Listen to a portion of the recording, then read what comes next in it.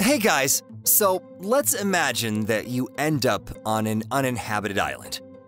What would you expect to find there? Monkeys, palm trees, maybe even a sandy beach? Well, forget all of that.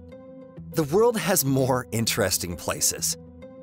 Like an island of snakes, an island identical to Mars, and even an island that devours ships. All of this and more is going to be in today's video. Big Major Cay. Also known as Pig Beach, on Big Major Cay, you'll find herds of swimming pigs. They aren't wild hogs, but domesticated pigs, fat and friendly. Now, experts don't know how pigs ended up on this tropical island. Maybe they were brought by pirates as a self-refilling food store. Maybe a ship sank nearby, carrying pigs, and some of them managed to survive and swim to Big Major Cay. There's also a more down-to-earth version. The pigs may have been brought from neighboring islands by businessmen to trick tourists. Well, one way or another, the pigs ended up liking the island. Now, there aren't any large predators, there's tons of food, and people come to the island in boats to feed them delicious treats. The pigs quickly learned to swim and meet tourists in the water, asking for fruits and cookies. The Island of Rabbits, Okinoshima. Another uninhabited island inhabited by animals is Okinoshima. It is home to over 700 wild rabbits. The island has no predators and has tons of grass and a mild climate, so the population flourishes. The rabbits aren't even scared of people in the slightest. They take treats, let themselves be pet, and even like to be held. Over 100,000 tourists go to Okinoshima a year to see these cute animals. Now, the Japanese have built a campground, a hotel, a golf course, and even furnished beaches here. Okinoshima recently received a tourist center. Now, there used to be chemical weapons development and a production factory on the island. It's currently destroyed, but tourists aren't allowed to visit the ruins either. The official reason is that the building is dangerous. But neighboring islanders, they tell a different story. No one decontaminated Okinoshima, so some parts of it could still be dangerous. And the factory's basement holds secrets with chemical weapons. Some people think maybe the rabbits living on the island are the descendants of test animals from those chemical labs. After the factory was closed, the animals escaped, multiplied, and gradually inhabited the entire island. Ilha da Queimada Grande, Snake Island. Not all island inhabitants are cute like pigs or rabbits. The Brazilian island Queimada Grande was taken over by, snakes. Every single foot of ground is covered with snakes, and the coastal rocks are covered with an unbelievable amount of them. So tourists will come to the island and they'll see entire slithering cubes that come out to warm themselves on the hot rocks. The island is uninhabited, of course. No one wants to live with such rude neighbors. Even the lighthouse on the island works autonomously. The snakes are forbidden to be killed, which is too bad, because they're rare and even unique species among them. One of them is the golden lancehead pit viper, which is only found on this island. It's also one of the most dangerous snakes in the world. Socotra, an island with unique plant life. The island Socotra broke off from Africa 6 million years ago. This tiny piece of land was completely isolated from the world, and evolution here followed its own path. Socotra is home to over 200 unique plant and animal species, and they kind of look like aliens. Adenium obesum socrantum is a type of soft pink desert rose. This plant's shape is similar to a bottle with a bouquet in it. So the desert rose doesn't require fertile soil. It can grow in the sand and in rocks, and can be up to, get this, 10 feet tall. Dragon's blood tree, or Socrota dragon tree, looks like an open umbrella. It has a thin trunk and a wide right angle for its crown. The tree looks like it was trimmed by an experienced gardener. Another unique part of Socotra is that you can find the world's rarest pearls there. They are black with a steel sheen. The new island, Surtsey. The Icelandic island Surtsey has a birthday. On November 14, 1963, a powerful volcanic eruption pushed a piece of land above the ocean's surface. Now at first, it was a normal chunk of pumice, but a large one, about 1,600 feet in size. Now in 4 years, the island grew to 1.7 miles long, but then shrunk to 0.93 miles. Part of the land was destroyed by erosion. Experts weren't sure that life would ever appear on the island anytime soon, but they were wrong.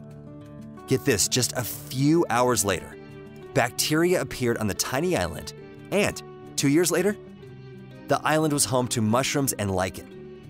Moss grew on the stones, which became the main food source, and the waves also brought silt and seaweed to the island.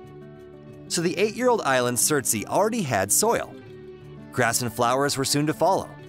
In 1988, the first bushes grew. Surtsey has 85 species of birds and many insects on it.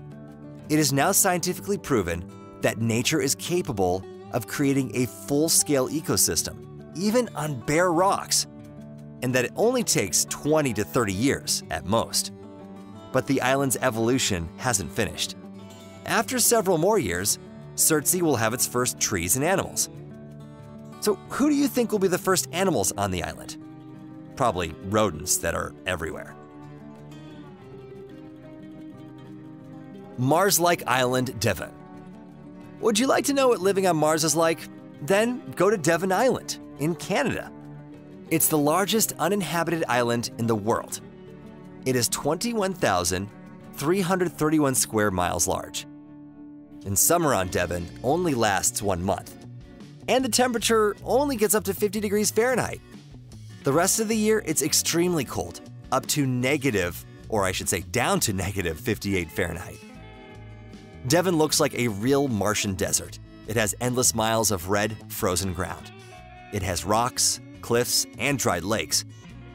The unbelievably wide Hutton crater, about 14 miles across, increases the similarity with Mars. This huge hole was left by a meteorite that hit the Earth about 39 million years ago. Something that's kind of odd, though, is that Devon sees almost no snow. There aren't many freshwater sources, and it also has strong winds blowing, making the island's climate similar to Mars. The only real difference is the gravity. It's very low on Mars and about 38% of Earth's. Now, specialists from NASA decided to use the incredible similarities with the Red Planet and built a science station on Devon to develop a Martian colony program. Conspiracy theory followers are convinced that NASA never left Devon. Nothing has ever gone to Mars, and all the pictures presented by NASA were actually taken on Devon. The crawling island, Sable Island. So this island is only 26 miles long and 0.9 miles wide. It looks like a giant worm, and it even crawls like one. And no, I'm not joking. Sable actually crawls and moves 0.12 miles per year. It has moved 12.4 miles to the east over the last 100 years. And no, it's not magic. The island is subject to powerful ocean currents that create whirlpools, blocking sea navigation. Now, sailors consider these waters especially dangerous and called Sable the cemetery of the Atlantic and the island of 1,000 sunken ships.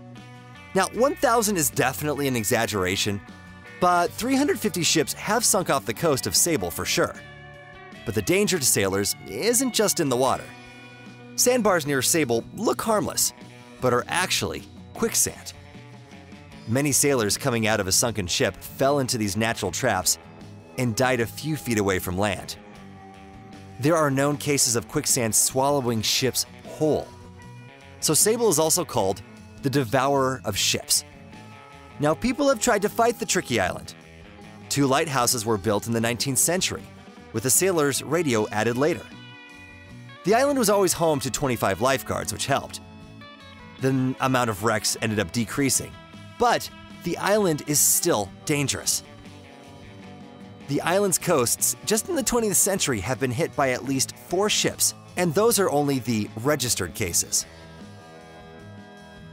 The Island of No Return, Devil's Island. So this tiny piece of land in the Gulf of Mexico looks harmless. So why does it have such a terrifying name? Because no one comes back from this island alive. In 1611, a pirate captain sent a group of 30 people to the island. An epidemic broke out on the ship, and the captain decided to set up a kind of quarantine.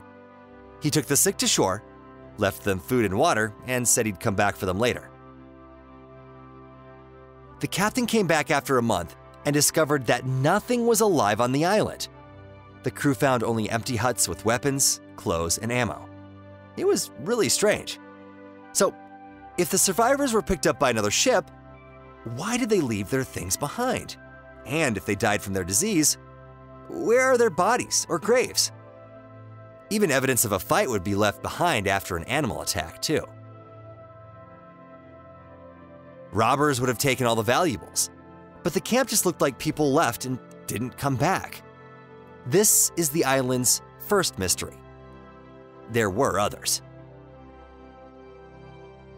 The island was in the path of pirate ships, and another captain paid it attention. He decided to hide his treasure on the island. He sent a boat filled with gold to the coast at night. He also sent a team of several sailors who didn't return by morning. Then, a 2-day storm started.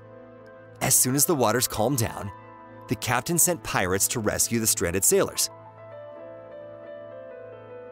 And what do you think they found? Correct, nothing. No boats, no sailors, no treasure. So the captain decided that the traders ran off with the gold and died in the storm. Now in the 1950s, a descendant of the captain read his ancestors' notes and decided that the sailors buried the treasure on the island, but the ship didn't return and sank in the storm. The young adventurer formed an expedition and went to the island, where he disappeared with his crew. Researchers only found an empty camp and a yacht anchored to the coast. In 1986, millionaire Suarez landed on the island. He was sailing on his yacht, saw the small tropical island, and decided to explore it. 3 men and 3 women got off at the coast. Do I need to say that none of them returned to the yacht? A search party looked over the whole island and only found one girl stuck in a hole. She had hit her head and lost consciousness. The rest had just disappeared. The police had hoped to ask the only witness more, but she died en route to the hospital. Devil's Island did not reveal its secrets, but locals know this picturesque island is best avoided if you want to live.